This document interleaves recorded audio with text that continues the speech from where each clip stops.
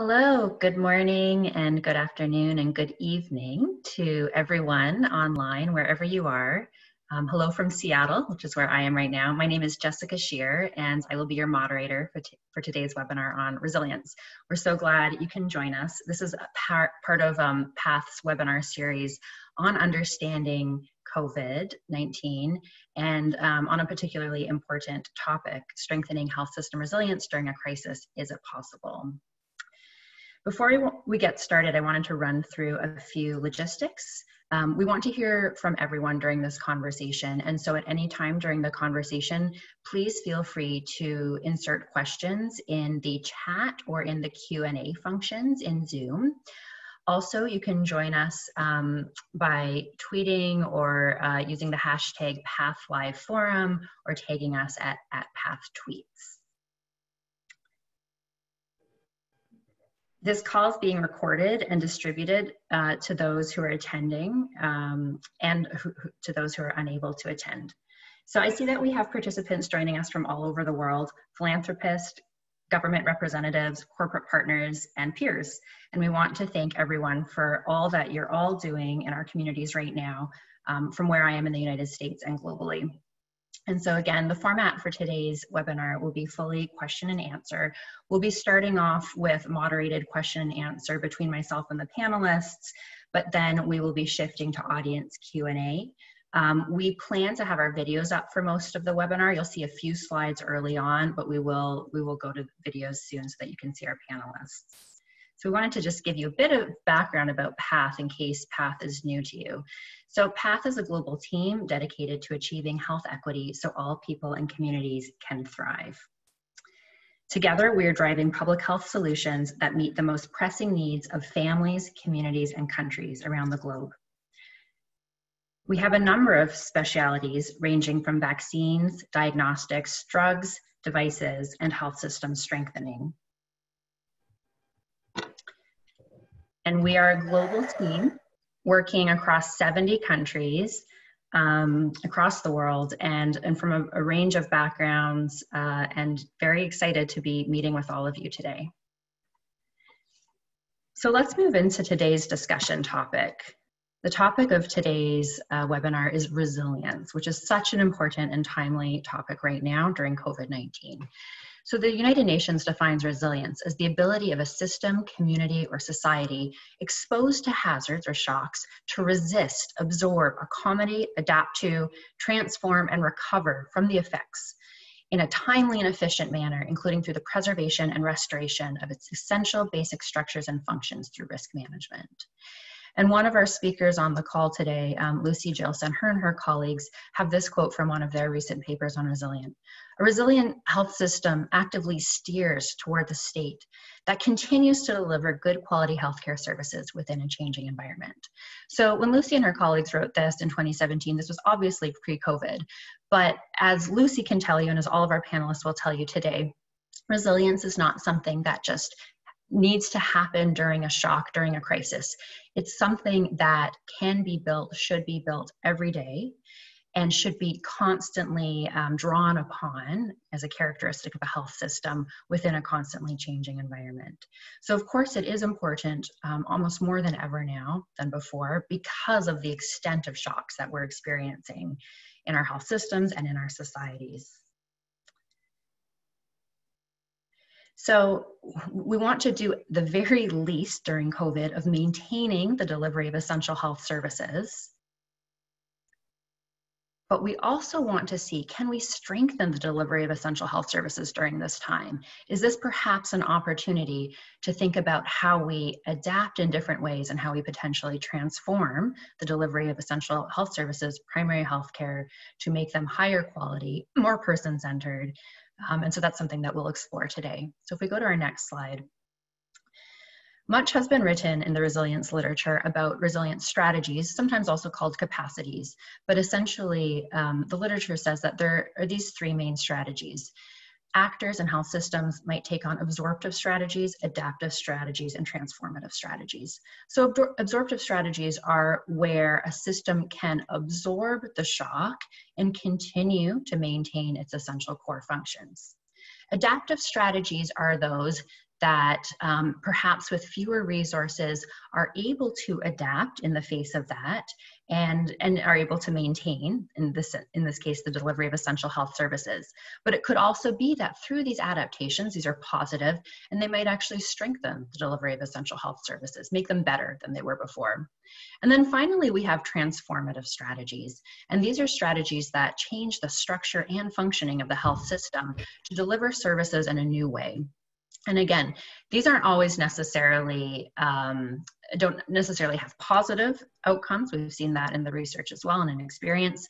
But when we can transform health systems and primary healthcare and essential health services in ways that are positive to strengthen them, it's something to really think about. So how do we get there? This is the big question. So first of all, previously, pre-COVID, there was a kind of understanding or assumption that the practice of these strategies really depended on the scale of the shock. So the more severe shock you had, the more likely you were maybe to need to use transformative strategies. Absorptive strategies could be used for more minor shocks. One thing that we've really kind of dwelled on at PATH across the countries where we work and the communities that we work is that COVID is not a single shock. COVID is perhaps one large shock, but then it's many small aftershocks, many perturbations. Unlike anything before, COVID has really, really identified how dynamic and interconnected our health systems are and our societies.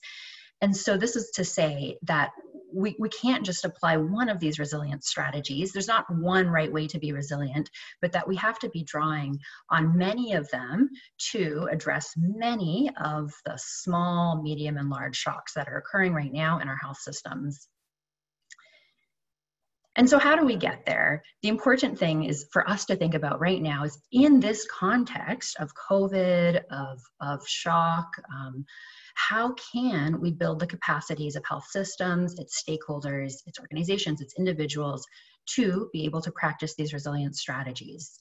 So Lucy, in some of her work and others, have identified 3 resilience capacities. And these are capacities of organizations, but also of individuals. So we have the cognitive capacities, behavioral capacities, and contextual capacities. And I'll define those on the next slide. And what we'd love to talk about today is how we can strengthen those, how they have been strengthened in the past and can be strengthened into the future. So cognitive capacities are those problem-solving or sense-making capacities, but also the existence of shared values and norms throughout a system and throughout organizations. Behavioral capacities are things like creativity, ingenuity, and we're hearing a lot about that when we're hearing about the great examples of resilience, particularly from communities. But behavioral capacities are also the existing processes and institutions that encourage learning, right? That encourage the transfer of knowledge, of information, and of being resilient. And then finally, we have the contextual capacities, things like social capital embedded in networks, access to social networks and the kind of size and structure of networks across organizations and within organizations, and then access to resources, of course. So in today's webinar, you'll hear from a number of experts on our panel, as well as yourselves through the Q&A in the chat, about what we've learned from past crises, how we can take that forward to start now during COVID to strengthening the resilience of our health systems, of our communities, and of our societies. So I'm going to introduce our speakers now. We have Martin Alilio. Martin is a senior advisor in the Office of Health Systems at USAID and has extensive backgrounds strengthening health systems for a number of different organizations, including the Ministry of Health in Tanzania. And we're really looking forward to hearing about Martin's kind of lessons from past outbreaks and crises and what we can learn for the future and for today. Next, we have Lucy Gilson. Lucy is a professor at the University of Cape Town School of Public Health and Family Medicine. Lucy is an exemplary health systems and social science researcher and has researched resilience of health systems as well as many other topics that are pertinent to today's conversation. We also have with us Evelyn Oruku. Evelyn is a nurse in charge at the Migozi Sub-County Hospital in Kisumu County in Kenya, and brings with her her expertise in primary health care and in the everyday resilience that is happening, and hopefully some bright spots from Kenya. And then next we have Dr. Samba Kolsar. Dr. Youssoupha Ndiaye, who is the Director of Planning, Research and Statistics at the Ministry of Health and Social Action in Senegal, was unfortunately unable to join us today. So he's invited his colleague, Dr. Samba Kolsar, instead. Samba leads the Department of Health Research in the Ministry of Health in Senegal, and also the Research Commission in the National COVID Response Commission in Senegal. And then finally, you've heard from me already. I'm the Deputy Director of our Health Systems Innovation and Delivery Program at PATH, and really pleased to be with you all here today. So let's kick it off. Okay, I'd like to start with what we've learned from previous shocks and stresses. So Lucy, you and your colleagues from South Africa and from Kenya have done some really fascinating research. This was pre-COVID, on what you called the everyday resilience of health workers and managers. We'd love to hear a little bit more about what those everyday shocks were and what you can learn from that research that's relevant today for COVID. Thanks. Thanks so much, Jessica, and hello to everybody who's online. It's very good to be here. So in the work that we did previously, we identified 3 groups of everyday shocks, or what we called chronic stress. The first was the unstable and evolving governance structures of our health systems. The second was resource challenges and frequent policy changes. And the third was what we called frontline instability. Now, governance structures are often thought to be static, but in fact, they're constantly changing, especially in times of decentralization and devolution, or even on an everyday basis. Resource challenges are common, but what we perhaps don't recognize is that we also have to deal with many frequent policy changes. In South Africa, there's been something called transformation fatigue to speak to the multiple changes that have been constant and ongoing.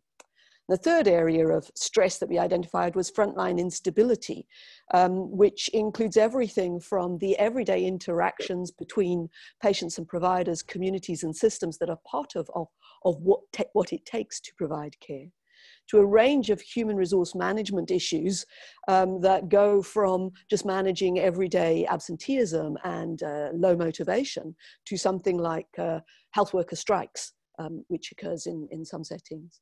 To things like just spending so much time in unproductive meetings that managers actually can't do the jobs that they're supposed to do.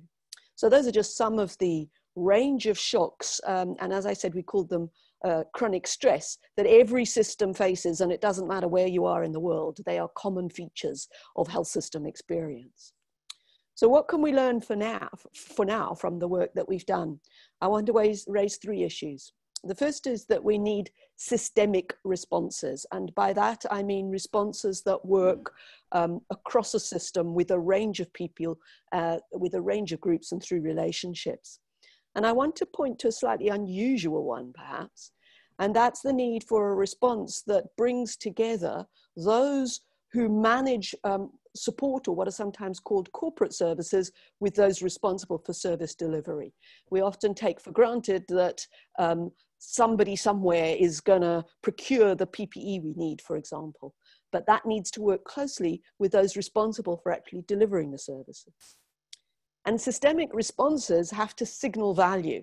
So let me just continue with the example of PPE. Of course, we need enough PPE for all if possible. But if there isn't PPE for all, it's really important that the way PPE is distributed is not to privilege the already most privileged. It's as important that cleaners have access to PPE as the most specialist physicians. The third thing I want to emphasize is an approach of leadership that is about enablement and not command and control. And this is true for non-COVID times as well as COVID times. We do need central guidance, we do need central action, but you cannot actually deliver care or respond to a crisis through that action. It needs everybody to get involved. We need a leadership based on respect, dignity, trust. We need to enable teams to work together. It's about initiative from the front line to address the pandemic as much as it is about central direction. Thanks, Jessica. Thanks, Lucy. That's really fantastic. And I think as you're talking particularly about leadership from the front lines, we'll hear from Evelyn later, we'll hear from others about how during COVID, we are hearing these amazing examples of kind of leadership and resilience and adaptation coming from the bottom up. And on the other hand, Lucy, you mentioned that frequent policy change is a hindrance. And I know that we've also heard from many of our countries where we're supporting policy implementation that it's particularly hard right now during COVID when a new national guideline is made, for example, to maintain essential health services, to disseminate that down to the front lines. And so to make sure that there's that fit between what's happening at the national level and the reality of what's happening on the ground. So that's, thank you, super helpful. And we're going to go next to Martin. So speaking of what we've learned from the past, Martin, we'd love to hear what lessons USAID has learned from the West African Ebola crisis, Zika, other public health crises, and how COVID is similar or different. Thanks. And Martin, I'll just remind you to unmute so we can hear you. Thanks. Thank you very much, Jessica. And let me begin by saying I'm extremely honored to be part of this important dialogue on behalf of the Director of Health Systems Office here at USAID. And I very much thank Professor Gilson for a very important sort of highlight that provided sort of a really good context in this discussion today. A key lesson learned from West Africa Ebola outbreak, at least from the USAID side, is that these severe outbreaks usually cause really long-term problems to health systems.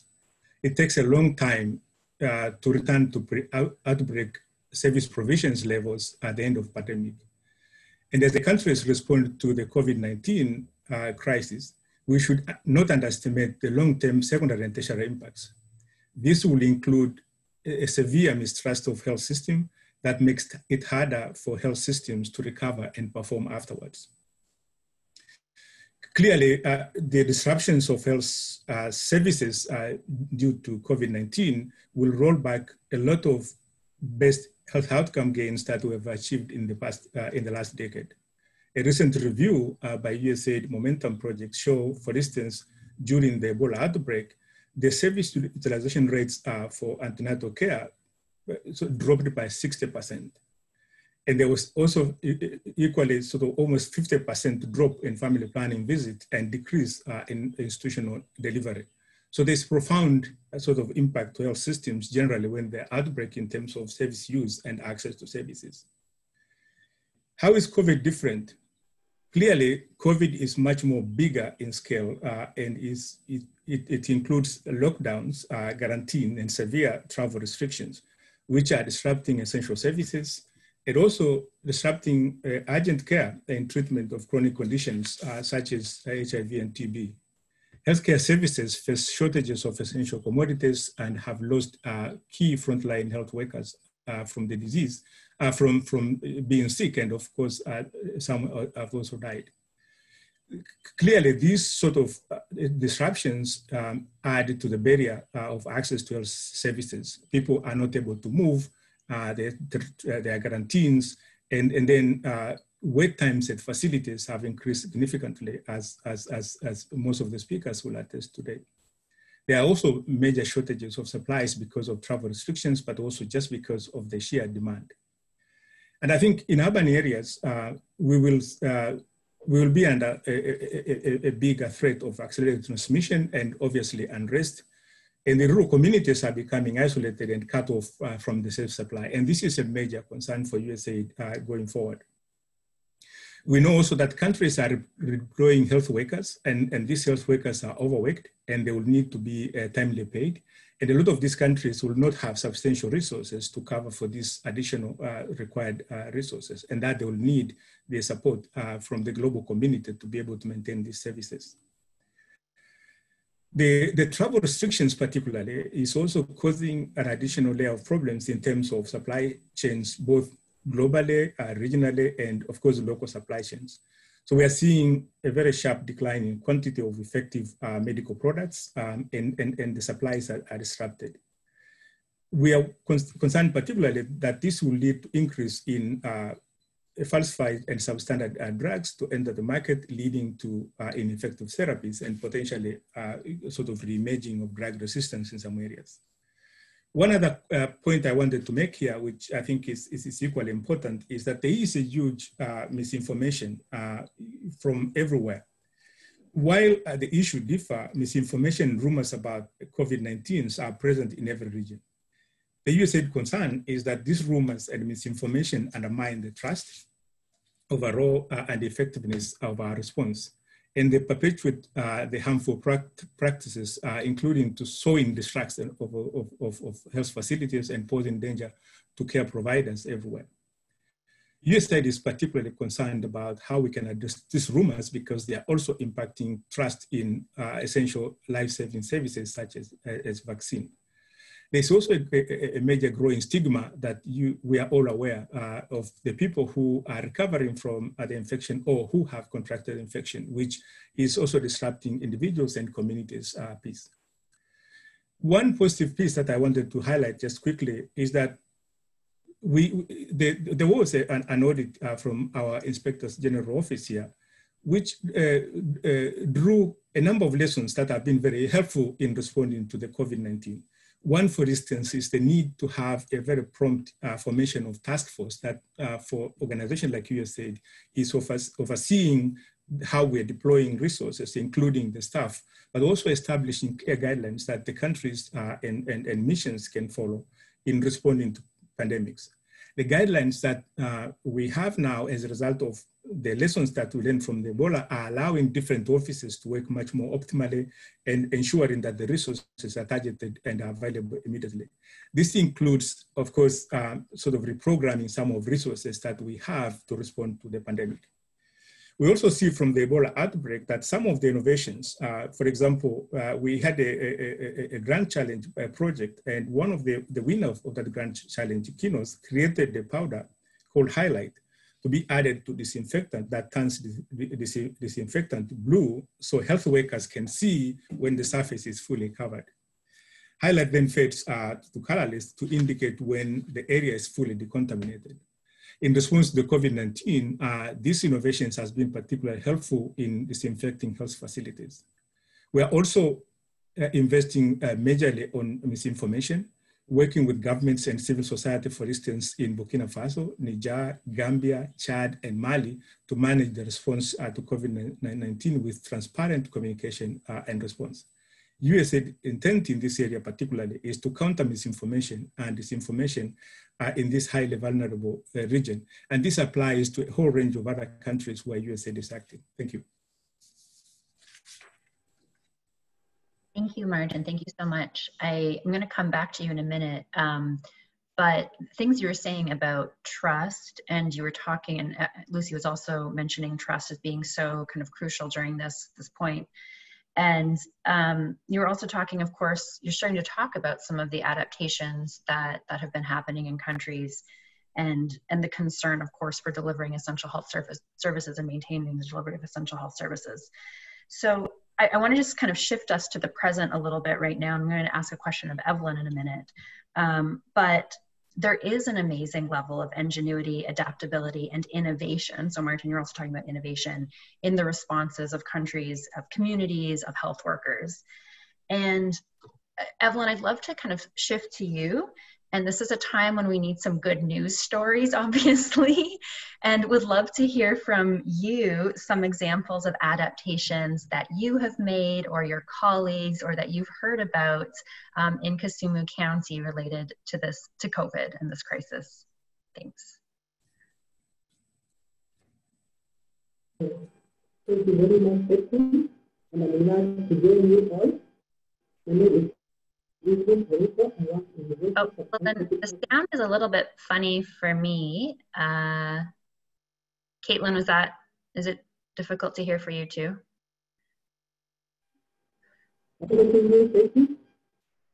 Hmm. It's a bit difficult. I wonder if you have another headset or something, Evelyn. Sounds a bit muffled. Yes, are you getting me now? Try again.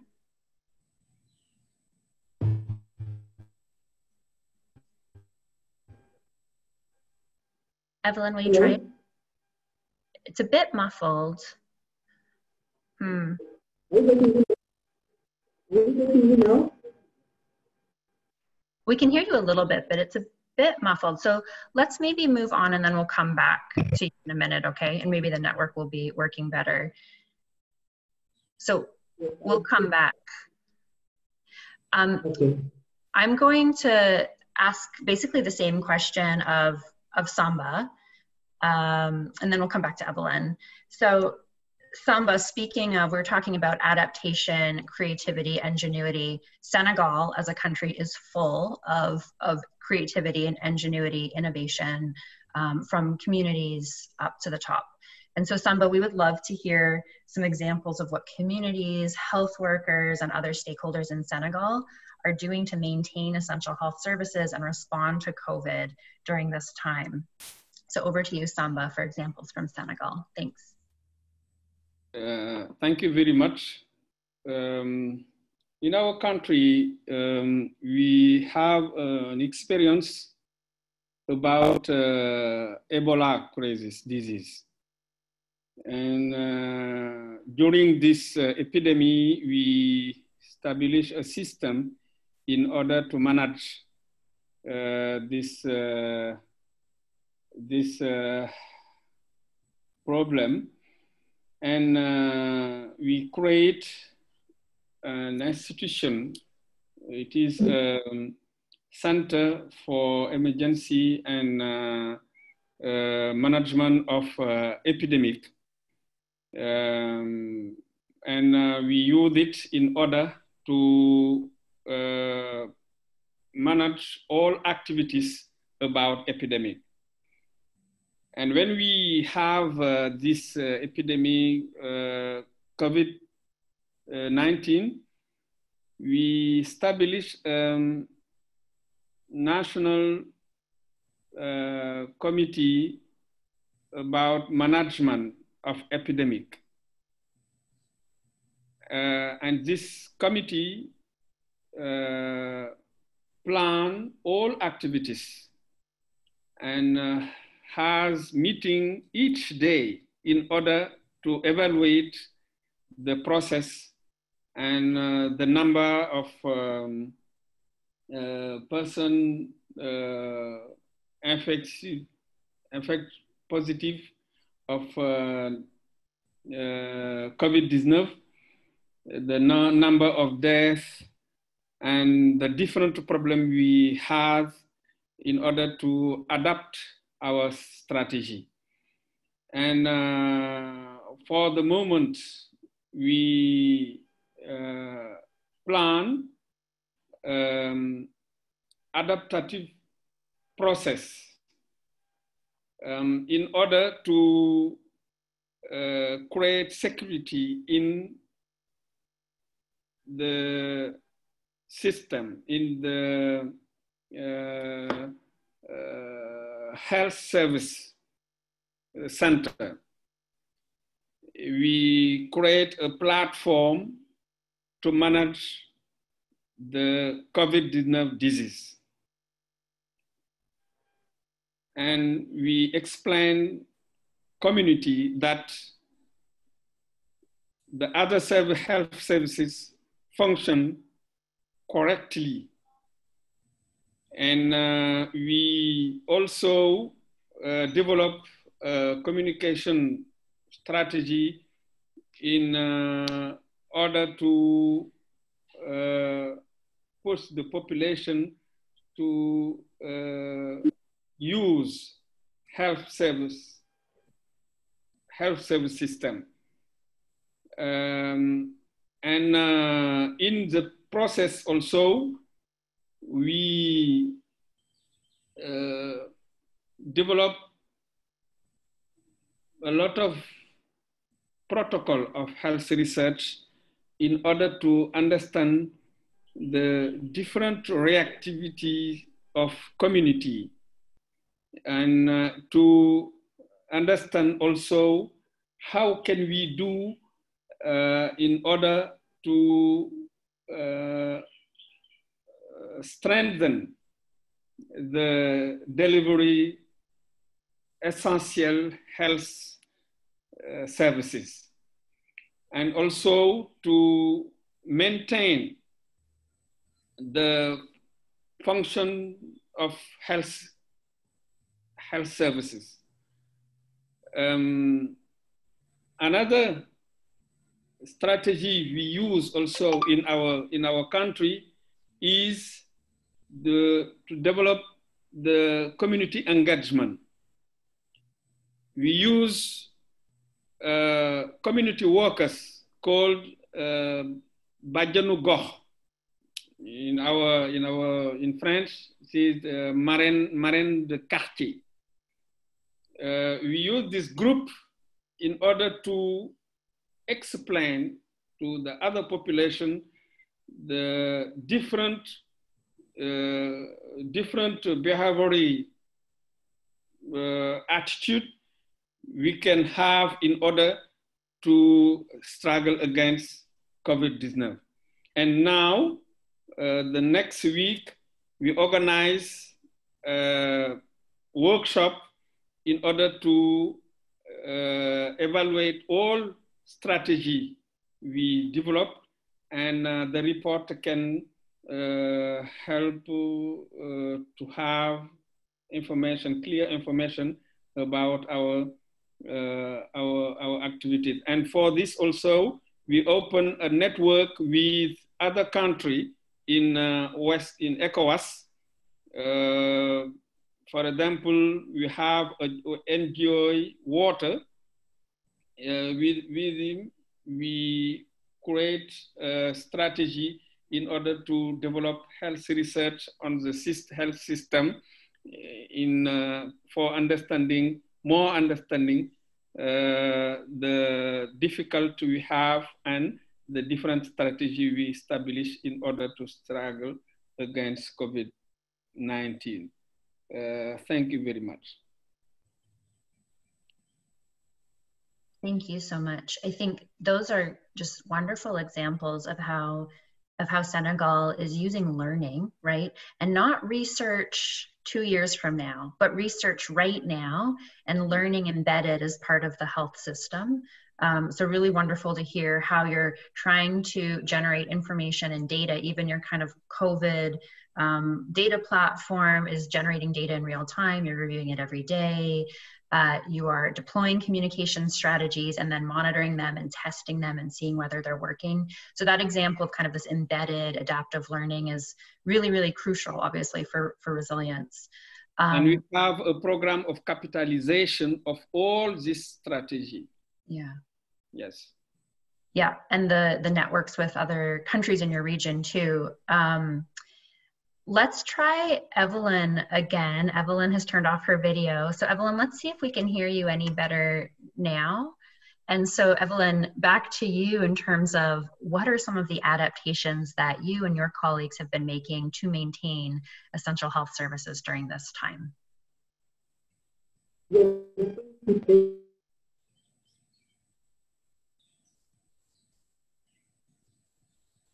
Oh no, I think the connectivity is still really poor, unfortunately. So maybe we can keep working on that.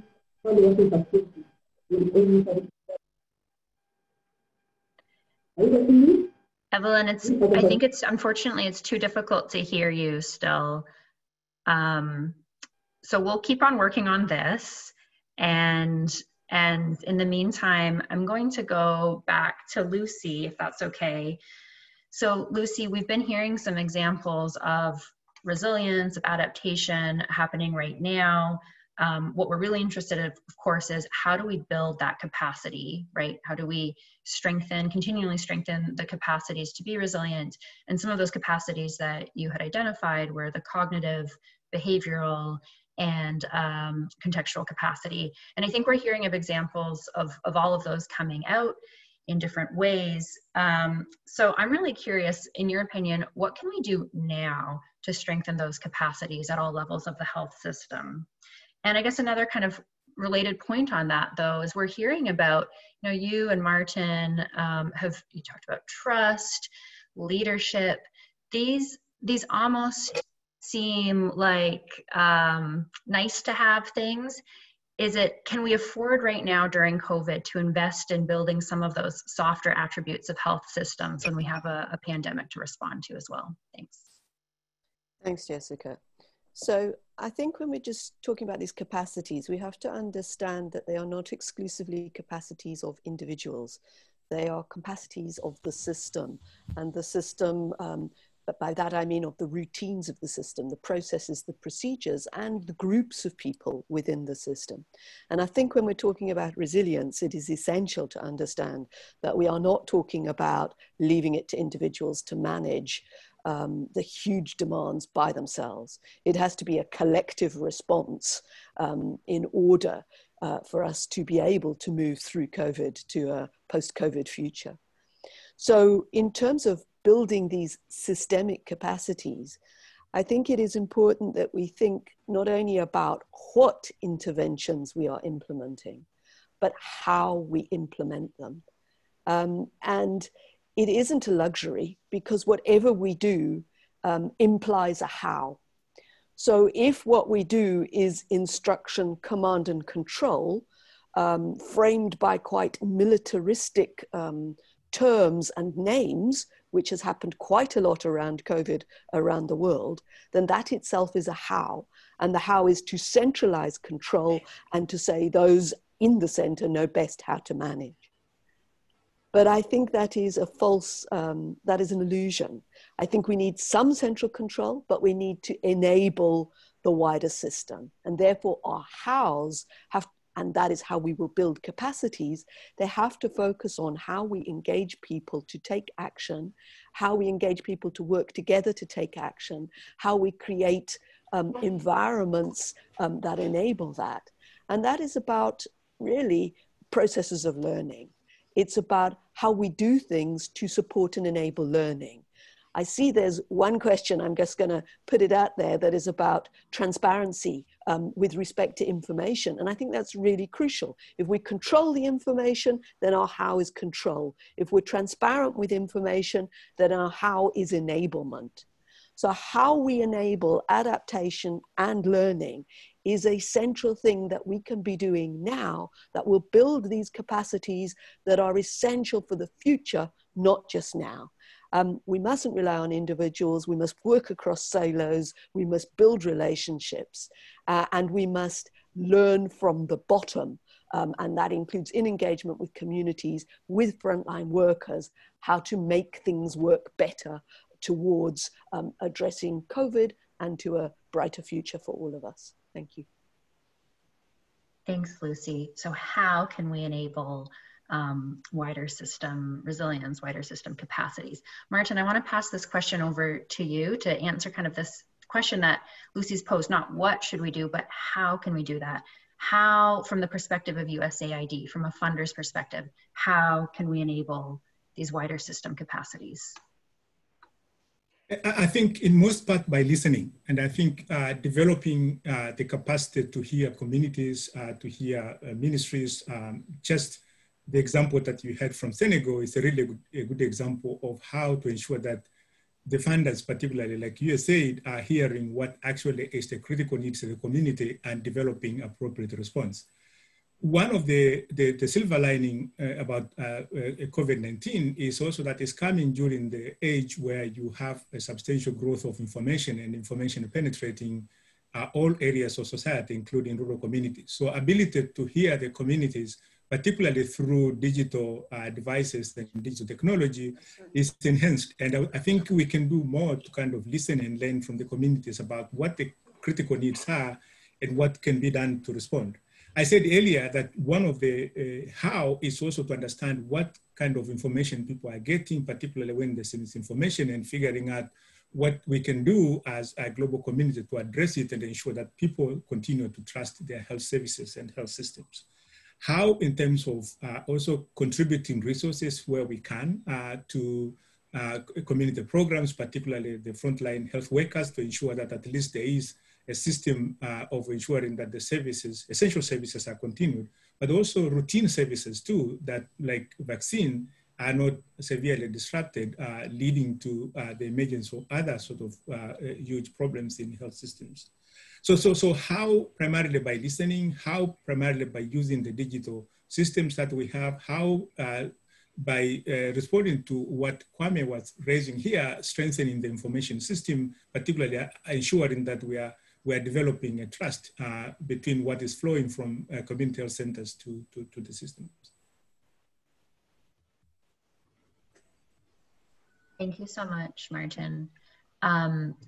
We are going to start taking some questions from our audience. So we have some great questions coming in from the people who are listening, and we'll keep on trying to get Evelyn back and up because she does have great examples. As a teaser, she has some great examples of adaptations that she and her colleagues have been making in Kenya. And I think that's so important to hear those creative kind of that's part of the everyday resilience that in her health system, she has been helping to build, and now she can apply it to responding to COVID. So we want to hear about that, and we'll keep on trying to get that. But in the meantime, Samba, we have a question for you from the audience. So the audience is interested to understand a little bit more the experiences in the field regarding health-seeking behavior, and specifically, are people going to health centers as usual? Are people using health services in Senegal as they did in the past? Does it differ between rural and urban settings? Also, is there any difference between public and private settings? So if you have any insights on that from Senegal, that would be really great. Thanks, Samba.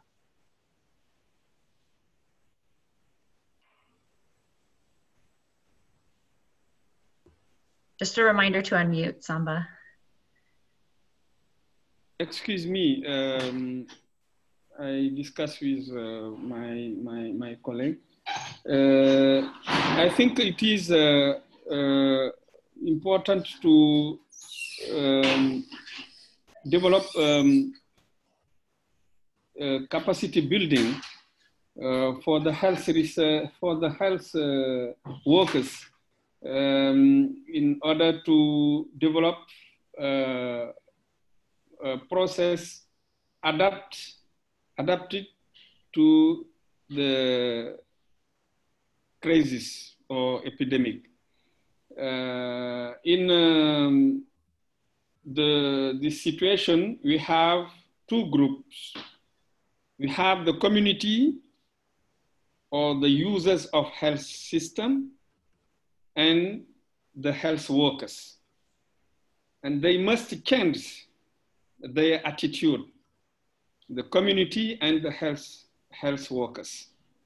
They need to work together in order to struggle against COVID-19. That's why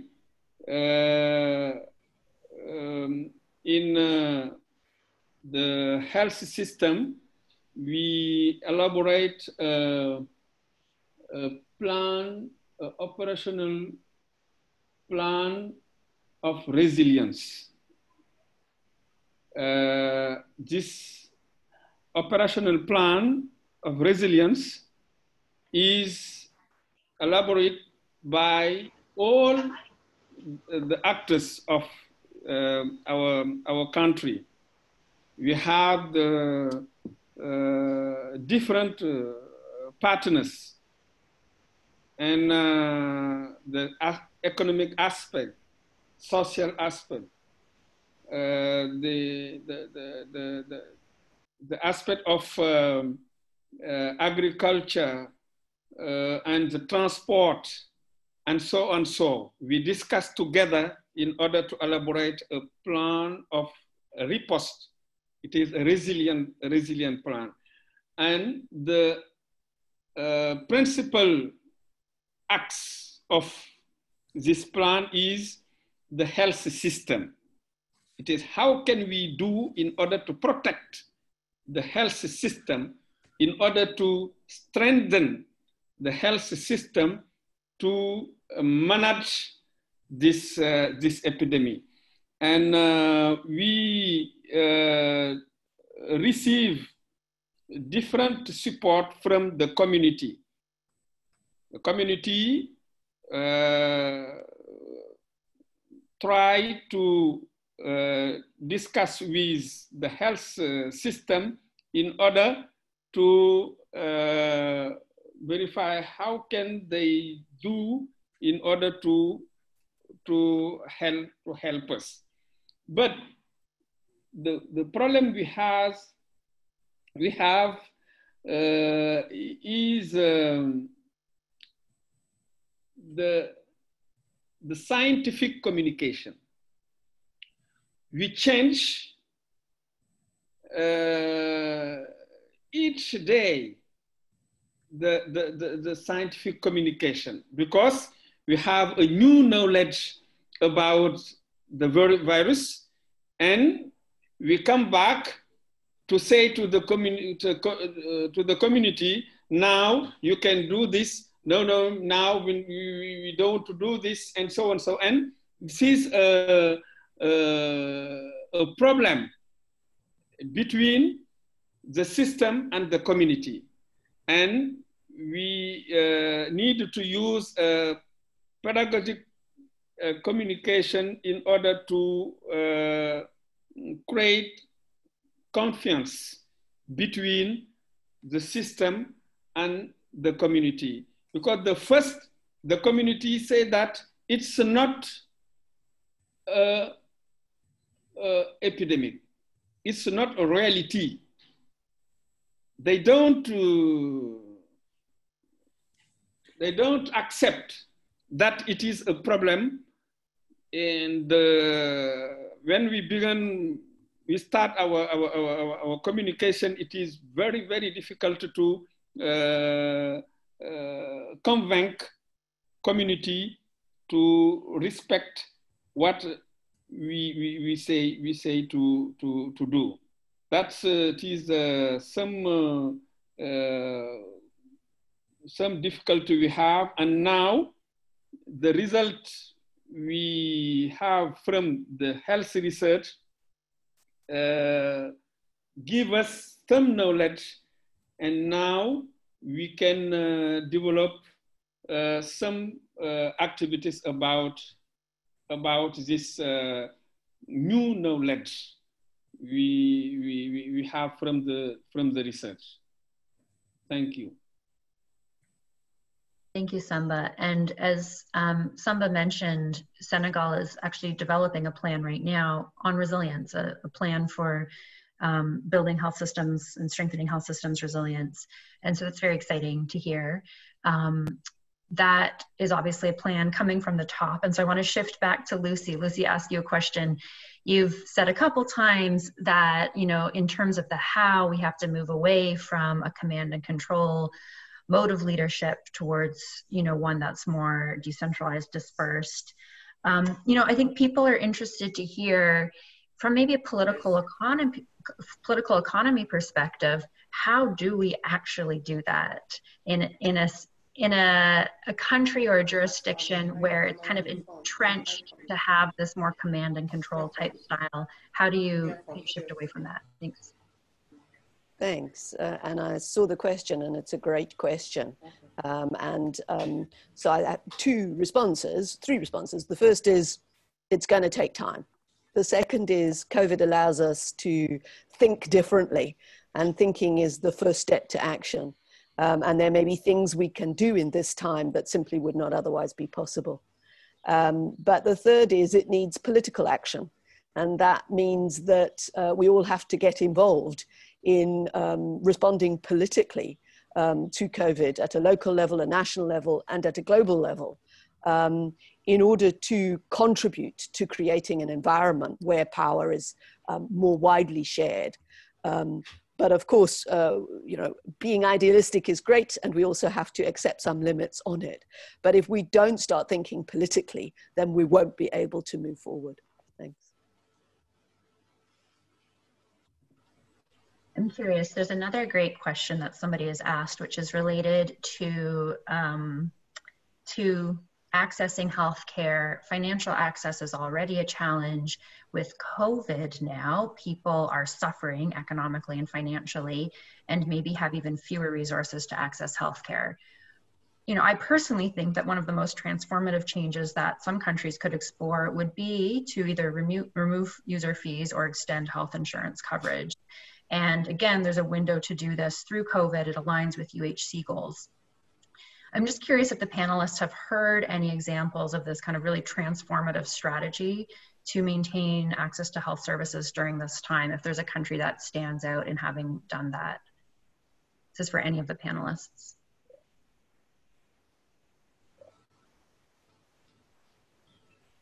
This is Lucy, and I'm afraid I don't know the country that's done that. I've only been aware of examples where the financial challenges to accessing services have been exacerbated through COVID. I do know of examples, it's a little bit aligned, but a different one, of examples where countries have sought to leverage engagements with the private sector to the benefit of the population at large, through purchasing arrangements that then are part of also what we discuss under the UHC label. And COVID allows that sort of opportunity. But it's not the same as simply removing the fees that we know in quiet times, never in COVID, not only in COVID, have dire impacts for people. Yeah, similarly, I think it's in actually WHO guideline that came out earlier about how to respond to pandemic to suspend user fees in countries where user fees are applicable to essential services. But I think there are many sort of experiences on how that has been sort of unfolding in different countries, and I think this is where maybe learning more from what countries are doing with regard to this pandemic, I think it's going to be useful. But I know at least it's in the guidance of WHO. There was a question, Jessica, about how do we deal with silos, which I was just quickly going to address. And I think this is really important because I think what Lucy is saying in terms of command control, it's something that is coming from the tradition of public health system, or at least public health functions that we have, which is a combination of sort of regulations and authorities around how to sort of manage food and other supplies, and then linking that with obviously sort of disease prevention. And I think the one way of dealing with silos is, clearly, I think if you look at USAID's Global Health Security Agenda that is launched this year, is sort of pushing towards making public health interventions clearly more linked with health system strengthening, because then we start having a much more powerful dialogue, not just at the central level, but at the community level, particularly the primary health care, of what actually are essential actions that communities can take. And the voices from the ground start sort of becoming an important part of the dialogue in terms of informing public health. And so the linkages between public health functions or public health activities that are sort of implemented sometimes outside Ministry of Health in some countries, and health system strengthening, which is what we're talking about here, is a critical part of dealing with that silo, because the essential services have this primary healthcare component for which community is an integral part of that. And in that sense, you're actually encouraging at least removing the silos by bringing the community voice in this dialogue. And so that would be one way I will see us going forward, linking the global health security agenda, which is sort of a bigger sort of agenda globally supported by many countries, with health system strengthening specifically, by using health system strengthening to open up sort of the community health component into the bigger discussions around public health interventions. Martin, thank you so much for that. And you have so much influence as such an important funder, USAID, that I think we all ask you, I mean, and you've been trained by Lucy and you have such rich experience. So please continue to break down those silos, to integrate these different agendas. And yeah, one can imagine that there are many, you know, transformative actions that you can take and your colleagues can take now that could change the future of health systems and public health and essential health services. So thank you. We're going to shift, hopefully, to Evelyn. Evelyn, we're going to try Evelyn one more time to finish off our conversation. Evelyn, can we hear you? Yes, I can hear you clearly. Are you able to hear me? Oh, we can hear you so clearly. Thank you. So Evelyn, maybe you can end us off in the last few minutes.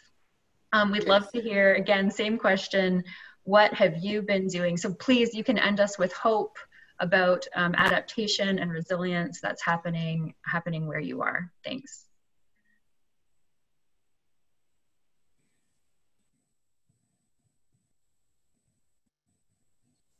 Oh, Evelyn, now we can't hear you. Yes, thank you very much, Kelvin. And we've done in our facility where I work. One to waiting bay, to outside under trees for clients and patients to observe social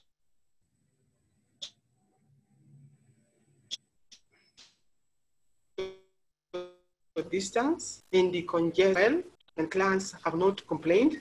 And staffs also feel comfortable to stand from the clinical room to go out and call clients by name for them to come in for consultation services. We've also availed hand washing facilities in every department or in every service delivery room, and in count we have at least 15 points so that we maintain high and hand hygiene, and staffs and clients are able to be clean and to be safe as they're being attended to.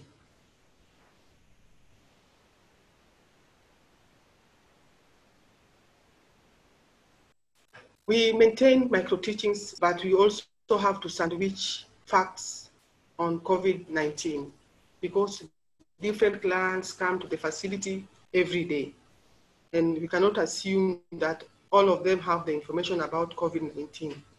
And that is a culture that we do and we practice, and we have assigned ourselves topics and including students when they come in the facility. In the outpatient, we have designated a space, a room for isolation. And in this room, we have displayed surveillance protocols and rapid response focal person's phone number to call in case of suspected case. Again, in the outpatient, we have deliberately reorganized and deployed more clinicians for consultation services so that patients are attended to swiftly. This will reduce the client waiting time and also builds clients' confidence in the service delivery. As a facility, we have also worked together with the community. We have done a schedule to involve the community healthcare workers, that's the way we call them here, to volunteer their services to help in the screening of every client, every person who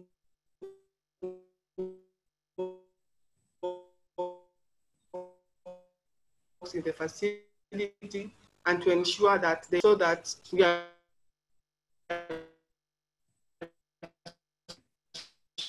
sure